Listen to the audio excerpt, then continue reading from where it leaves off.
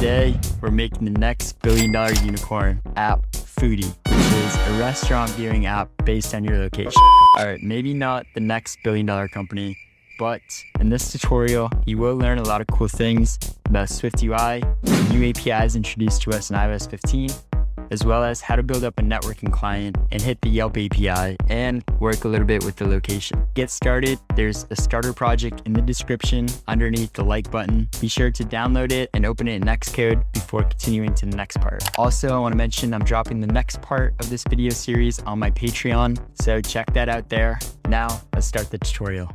Before we dive into Xcode, let's quickly go over all the different screens that we're going to be building out, starting with the permission screen.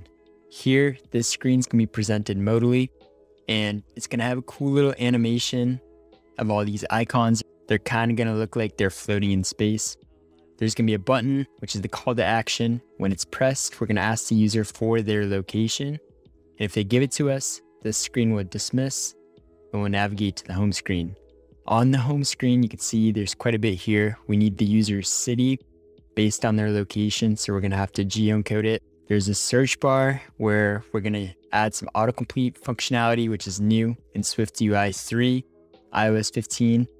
There's the categories. When you select these, we're going to make a request to Yelp based on the category that was selected and refresh the list. And then when the list or the app first launches, we're going to just show all the restaurants around that particular user based on their location. And you can see there's a little gradient down here as well, which looks really nice. And they'll be able to scroll this. When you select the cell, we're going to navigate to the details screen. You can see we have a big map taking up most of the space on the screen, followed by some details. Here, the restaurant name, a mini description or categories, or whatever we decide to put here. The location, and after selecting this, you'll be navigated to maps where you can get directions to this place. We have the rating, how expensive it is, the hours of operation, the phone number, and finally, this is going to be a little collection view where you can swipe through all the different photos that the Yelp API gives us. So there's a lot here. I'm going to quickly go over the prototype as well. So if you decide to get this on Patreon, when we launch this, you can see that I've configured it to work with my designs. And when I select get started, it's going to dismiss. We're on the home screen now. Let's select the detail. You can see that the detail shows up and then we can navigate back. And that's the app. Later on, if we can add more features to this, like liking, that way they show up in some kind of list. But that's going to be a tutorial for the future, where we can look into core data and how we can add that to the app. And if you want these designs, click the link in the description where you can get part 2 plus all the assets and code on my Patreon. All right, now let's dive into Xcode. All right, so now that we've cloned the app, all you have to do is just open up the Xcode project inside of Xcode 13 or later. I'm going to change my simulator to iPhone 13 mini. And while this package downloads, which has some extensions that we're going to be using, let me show you the project structure. Some of these folders are red. It shouldn't be a problem, but if they are, just click the backspace key on them. I'm just going to leave them for now. But we have a views folder. This is going to have our views in it. We have some helpers. This is one for CG floats. That way we can easily just have consistent padding throughout our app. We have some generated files. This is from SwiftGen. I did a tutorial on this on Medium, so you can check that out there. But essentially, we just provided some configuration and it looks into our asset catalog, which is in our resources. And from here, it looks at the images and just generates these type safe enums that point to them. So you can see this food one just points to food one here. Now that we have a basic overview of the project, most of our work's going to happen inside of this view for this part. And make sure you don't get any errors here. If you do, just quit Xcode. Sometimes you get this cannot preview in this file. Quitting Xcode and restarting it usually fixes it. All right, that fixed it. Now we're back. What we're going to be doing with this screen is creating a permission screen where we can ask the user for their location. And we're going to add some flair to it. We're going to add an animation, and let's start building that out now. All right, so I just navigated to the permission view. This is where we're going to be building out our first screen, which looks like this. We are going to be asking the user for their location here. And you can see everything's aligned vertically. We have all these images. They're kind of on top of this title label. We have a little description. And finally, we have a button. So first things first, let's kind of build out the easy stuff. Then we'll come back to the images. If we jump back here, what we can do is start with a geometry reader. This is going to give us position and size for everything inside of it. And this gives us a proxy. Inside of here, everything's vertically stacked, like I said, so let's use a V-stack. These images are kind of going to be floating around, so we can use a Z-stack, which makes images go one on top of another. And for now, let's just add in one image. That way we can see something on screen. So I believe it's called food 1. There we go.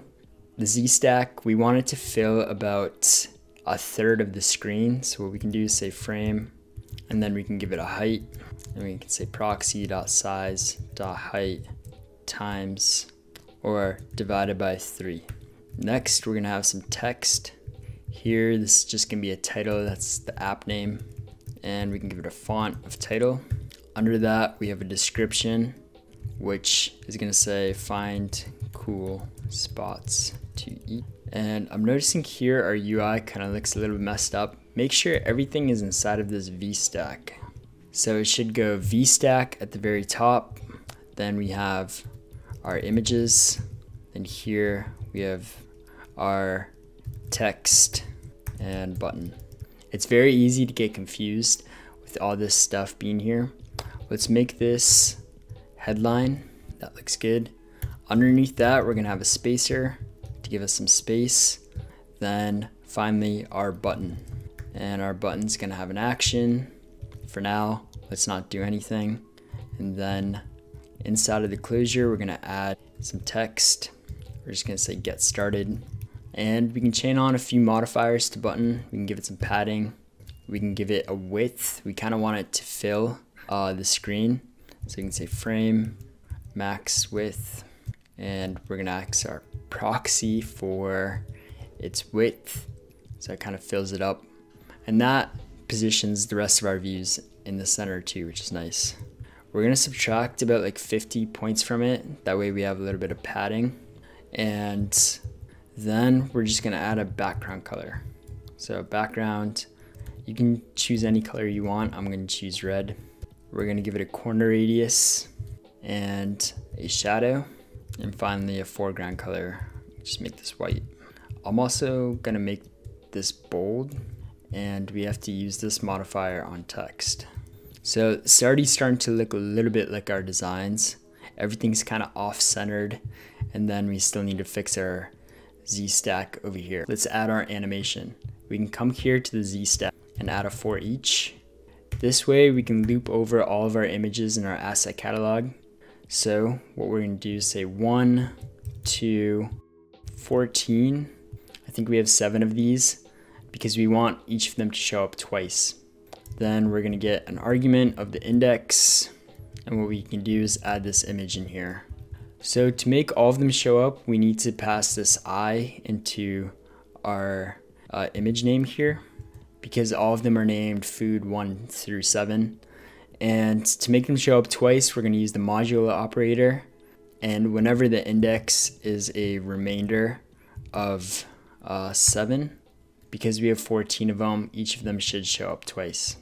So after you build, you should get something like that, where all of them are kind of stacked on top of each other. You can click this play button.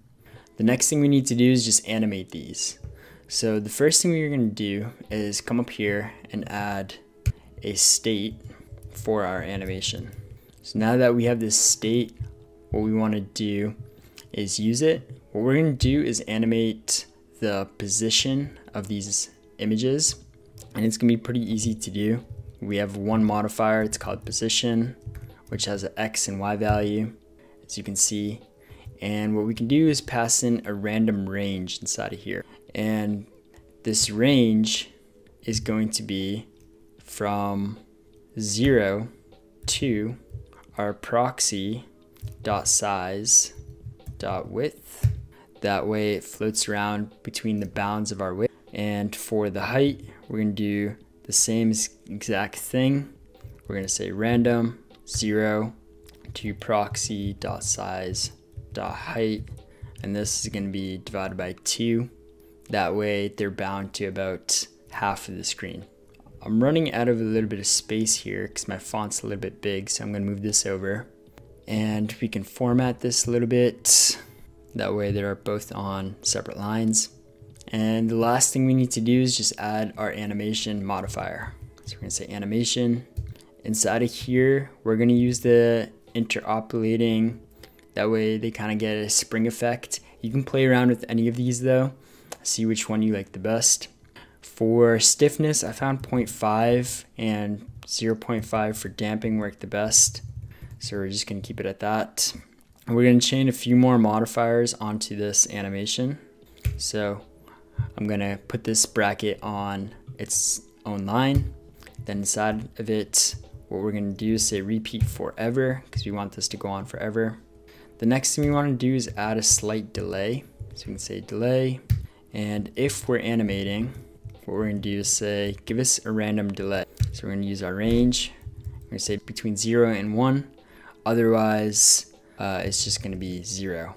And we're going to do the same exact thing for speed. So I'm going to copy this, change this to speed, and we're going to modify our starting range. So from 0.1, so about 10% to 1. All right, that's all the work we need to do for our animation. What we can do too is sometimes this gets a little too cluttered. We can actually come up here, copy this, cut it out, and create a variable at the very top. That way our UI code looks a little bit cleaner. So what we're going to say is for animation, this is going to be of type animation, and we're going to paste that in here. That way we can read it a little bit nicer too. It's a little bit easier to see what's happening here, and all we have to do is just pass that in here. Now we know we're modifying the position between some random value inside of our bounds here between 0 and our width, and 0 and half of our height, so like right in this area. The last thing we need to do before this actually works is, you can see it kind of does work. It just adds them randomly everywhere. So if you click play over and over again, you'll see they randomly are added in the top half of the screen. What we need to do now is just start our animation. So we can come down here. We can say once this thing appears, we can say is animating dot toggle. And once we do that, we get this cool little animation effect. Now we need to add some UI polish onto the screen to make it match our designs, but we're going to be doing that in a later part of the tutorial. The next part, we're going to be building out our home screen a little bit and adding some API code. That way we can fetch restaurant data from the Yelp API. Now that we've finished up the permission screen, let's move on to the home screen. Looking at the home screen in Figma, we can see that this one actually requires our data from the Yelp API. So the next thing you want to do is head over to yelp.com and log in with your account. Once you're over here, log in with your account, head over to /developers. Here, you'll see all of their various APIs. We're going to be using the Yelp Fusion API. From here, you can click Manage App and create a brand new app. This will give you an API key. I already have one. So what I'm going to do is click Fusion API. And here we can see our endpoints. The ones that we're going to be using is search, business details. This is when they click the details on the cell. And we're going to be using the autocomplete. First things first, let's check out search and implement it. We can see this is our URL for the endpoint. And we can provide a lot of different parameters to this request. So like the location, some kind of term to search, a radius, some categories, which we're going to be using. And if we take a look at the response, you can see that it gives us an array of businesses. based on our criteria. Let's jump to Xcode and start building this out. In Xcode, let's create a new directory called the services. And I'm going to create a new file called this Yelp API service. Here, we're going to create a struct. And inside of our struct, we're going to have one variable. This is going to be for our search endpoint. And it's going to be a tuple.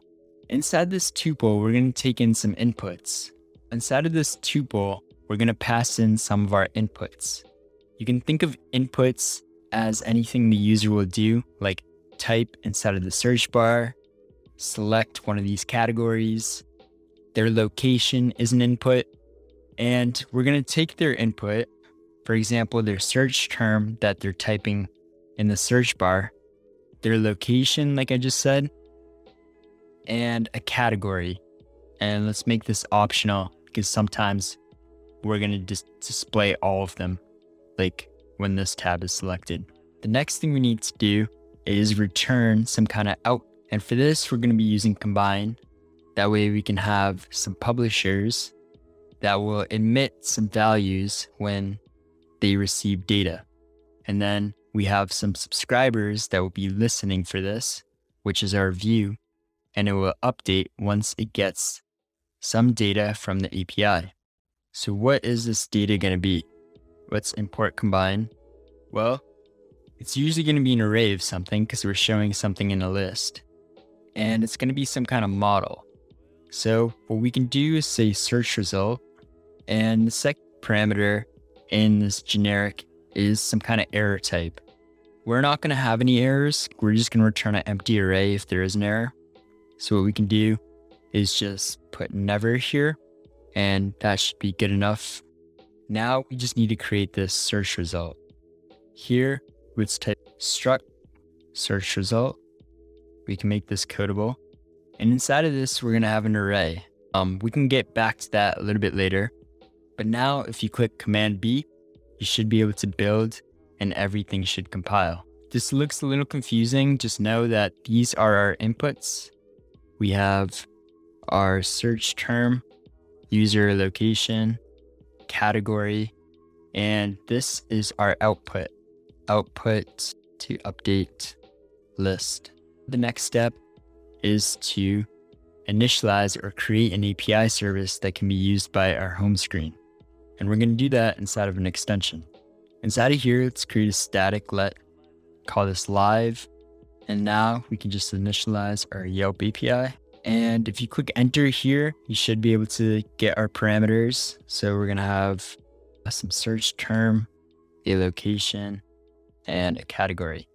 What we have to do now is return a publisher of this array. And we can do that pretty easily. But first, what we want to do is create a URL component for our endpoint. We can do that using the URL components API. This has an initializer that takes in a string. If you remember from the API docs, we actually have an endpoint. Let's cut out the path, and I'm going to force unwrap this component. And we're going to say URL components.path. We're going to make it equal to this path. URL components.query items. Inside of here, we're going to pass in an array of parameters to our API. Now we have a few warnings here. It's because we used a let here instead of a var. So let's update that, and those should go away. These query items, what we're going to do is use the term, which is going to be our term. We're going to use the latitude, longitude. This is the user's location. And we need to pass in a string here, actually. And now this would be location dot coordinate dot long. And let's do the same for lat. The last thing we need to do is just add one for category. It's going to be categories, and we can pass in our cat. And I'm getting all of these from the documentation, which are these parameters. These are going to be appended to our URL. And the one we just picked is term, latitude, longitude. There's other ones we're going to add later probably, but these ones are good enough to get us started. Now that we have these, let's construct a URL and force unwrap it. We're going to need to add a header to this so we can authorize with the Yelp API. So for that, we need to create a request. It's going to be a URL request, and it's going to take a URL. The request has a field for a header. Here, this is going to be the value of the header, and we're going to be passing in first bearer, followed by our API key. And this is going to be called authorization. This is also in the docs. You can just go to the authentication part, and this is what we need to do. For the API key, let's just come up here at the top and say API key equals, and this would be your API key, whatever it is, paste it in here. And normally you wouldn't want to do this in plain text, just because it's not secure, and people can actually read all your contents of your resource bundle of the application you submit to the store. The best way to do this is to either fetch it from some kind of server, especially using cert pinning, or obfuscate it in some kind of way. If you can hash it some way that just makes it harder for somebody to retrieve. But because this is a tutorial, just add it up here because this isn't about security. So the next thing we want to do is make our URL request. So come down here, last part, this is our URL request, and return array of some models. Let's say businesses or restaurants. I don't know, I guess we can call them a business. Let's add a return here. And real quick, this is complaining. We need to change this to a var because we're mutating something on it. Now let's come down to our return. Here is where we're going to start using some combine APIs. What we can do is say URL session dot shared dot data task for publisher. Make sure you pick this one with the request. Pass in our request.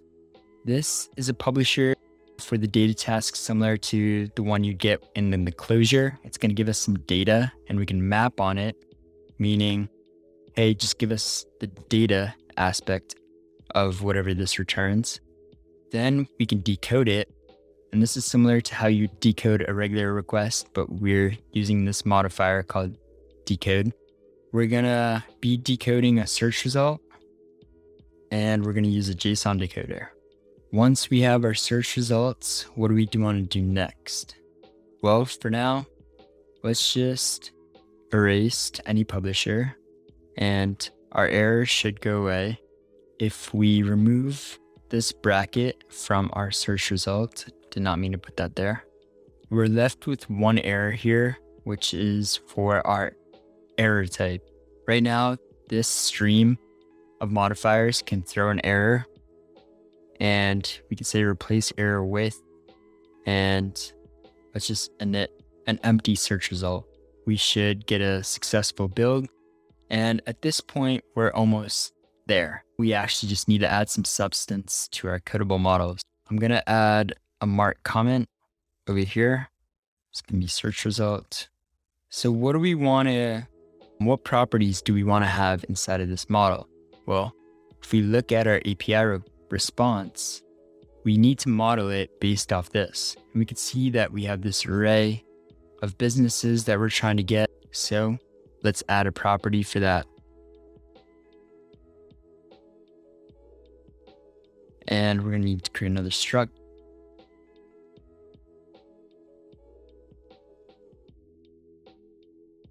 This compiles, but you can see our initializer up here expects some kind of business.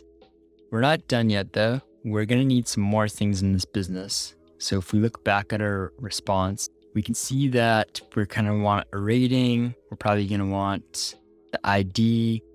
This is everything that we're going to be showing in our cell. We're probably going to want the image URL. And what we can do is add these one by one. Rating, it's going to be some kind of double, but there's an easier way to do this. And I'm pretty lazy, so this is my way of doing it. And I'm sure a ton of people do this as well. If you didn't know, you can actually copy some kind of JSON object that you're trying to decode, like I just did here. And then we're going to go to a website called QuickType, We're going to open it. And here, what we're going to do is paste in that JSON body. We're going to name this business. You can see I already did this once. Once you do this, it should generate you some models. Make sure that you have the same options checked as I do. You should get some models similar to this. What we can do is just copy it, jump back to Xcode, and we can just paste it here. I'm going to delete this comment. After doing so, we'll get one more error, which is back here, but just appreciate it for a second that we didn't have to write all this stuff. We had that application generate it for us. And now that we have all this stuff, we can actually start using it. First thing we're going to do is, instead of returning our search result here, what we're going to do is return an array of businesses. This array of businesses is what's going to show up in our list. This is going to require us to modify our URL session here. The next thing we want to do is map again, and this is going to give us a search result. The search result has a property of businesses, and now we can just pull it out. So we have our businesses, and instead of replace error with init here, let's just pass in an empty array. Last but not least, let's give this to our list on the main thread. So we can say receive on dispatch queue dot main, and if you build, it should successfully build. To go over this one more time, we create a request, we extract the data type from it, we decode it to our model. Our model has a property for businesses. We pull that out. If we have any errors or bad requests, something like that, we replace it with an empty array, and we want to receive it on the main queue. That's everything we need to do to make this API request. All we need to do now is just test this out to see if it works. Let's jump to the home view. Let's just take a look at the Figma doc. We have a navigation view, a search bar, a title, and a list. Let's kind of build that out real quick. First, we have our navigation view. Inside of that, we had a list. This list had a for each. And inside of this, we want to show some data. For now, let's just add a range and show some text. We'll just show the business name, for example. We can modify this list type with a style and just pass in plain. Let's add a navigation title. That is just navigation title. Here, I'll pass in a city like Boston or something for now. The next thing we can do is add a search bar. This expects a binding. For now, let's just pass in a constant with an empty value.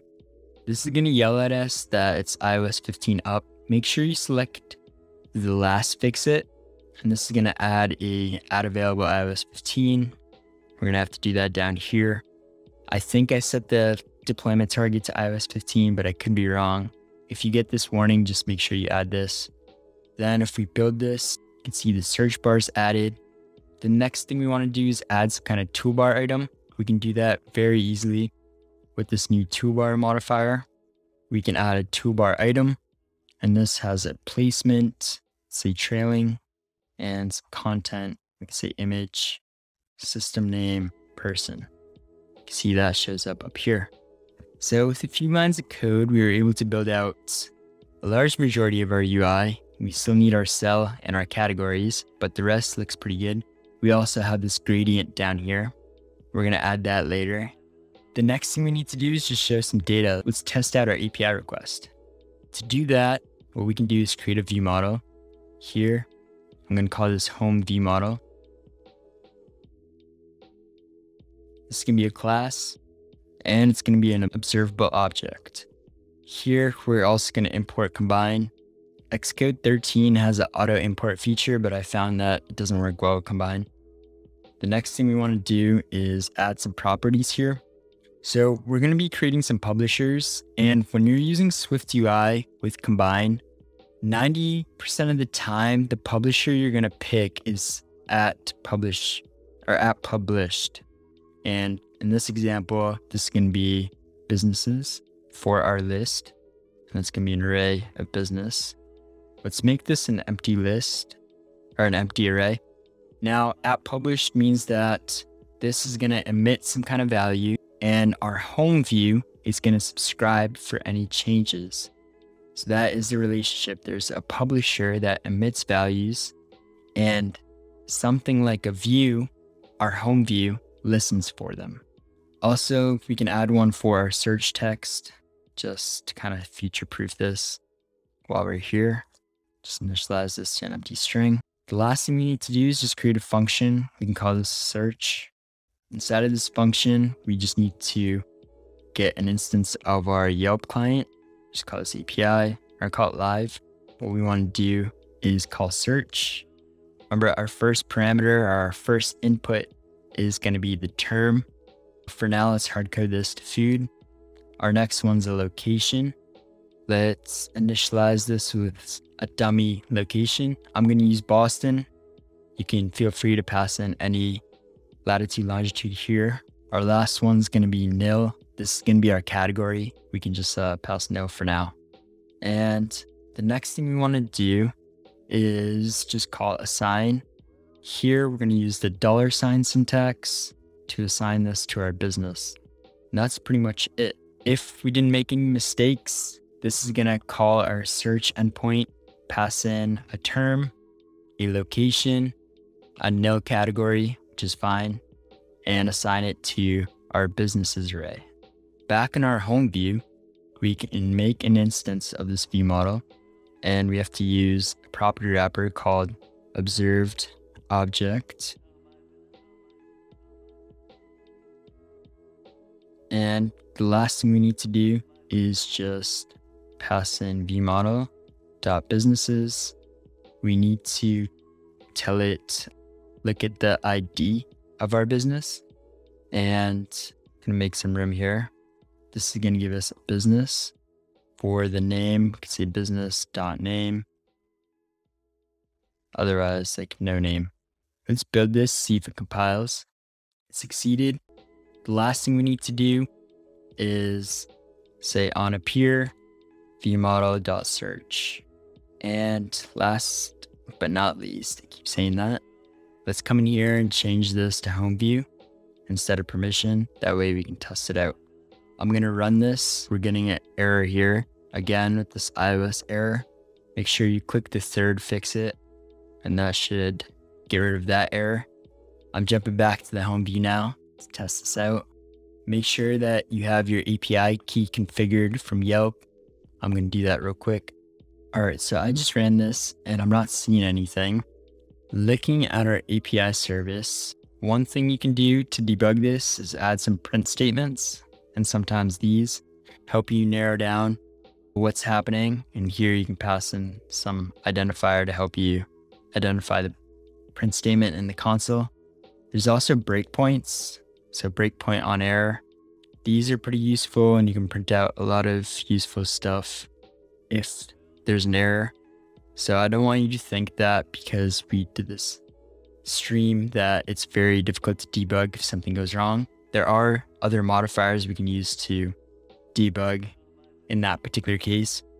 But the mistake I made is I didn't put longitude here. A few other things I did. I also modified the category. If we don't pass one in, let's just search for restaurants. And last but not least, one thing that we're going to have to do is Yelp makes these doubles. So we're going to have to do that as well because they're going to have a decimal point. Ints are whole numbers, so that's not going to work. And we're going to get an error. That one looks fine. And I think everything else looks good. Unfortunately, sometimes the generated code is wrong, so we're gonna just have to correct it. Now, let's see if we get some restaurants. There we go. So just like that, we have a list of restaurants that we fetched from the Yelp API.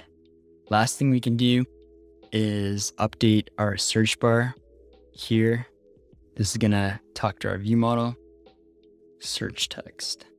The other way you could do this too, if you wanted to, I don't really advise it, but I will show it to you, is if we comment this out There's another modifier called receive on. Here we can pass in a publisher, and what you want to do here is just go to the Yelp service directly and search, pass in all the parameters. Then you'd get an output, and inside of this closure, you can have some at state. So you can say businesses equals businesses herself. And then that would be an at state, for example.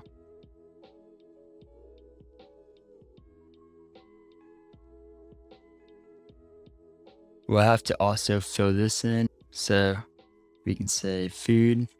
This we can initialize to Boston again. And it's already a little messy. You see how it's cluttering up our view? That's like another reason I don't recommend doing this. And finally, you can just pass in nil and should compile for us. This is yelling at us because we forgot the $sign. If we build, everything should work. The last thing we need to do is just modify, delete this view model, and now it talks straight to our business state. And if we refresh, you can see we have our list just as before. And like I said, I don't recommend doing this just because it's kind of messing with our UI. So what we could do is just delete this, comment this back in, update this to our view model, and then get rid of this state. We hit the Yelp API, got some businesses. We created a view model, which talks to our Yelp API client, which fetches all this business data in a pretty short amount of time. And we're going to just repeat this again for the search bar and the categories, which are going to be in the next part. I hope you enjoyed part 1. If you did, be sure to drop a like on the video and subscribe to the channel to see more content like this and tutorials in the future.